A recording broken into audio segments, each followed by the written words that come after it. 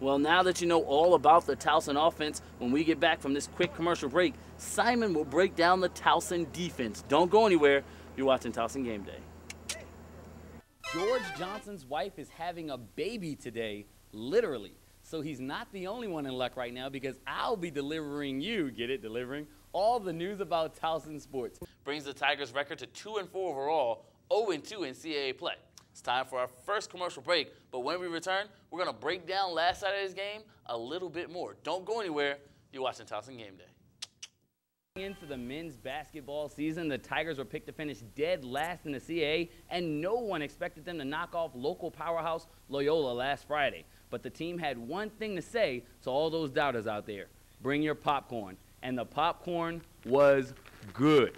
Let me take out her housing camera for the Tigers game. We're going to good popcorn right here. The Tigers game.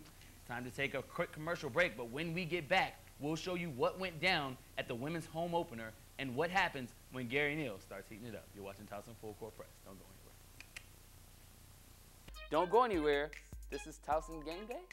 Coming up tonight on Towson Sports Weekly, the men's lacrosse team takes on Johns Hopkins. Simon has a mohawk.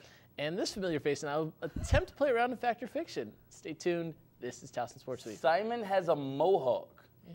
Well, first and foremost, they have to stay healthy. Last year, they lost several guys up front on the offensive line, a couple of key receivers, both running backs were in and out with injuries. If they can stay healthy this year, they can put a lot of points on the board. But let's take a closer look at exactly what this offense is going to look like in the 2008 season.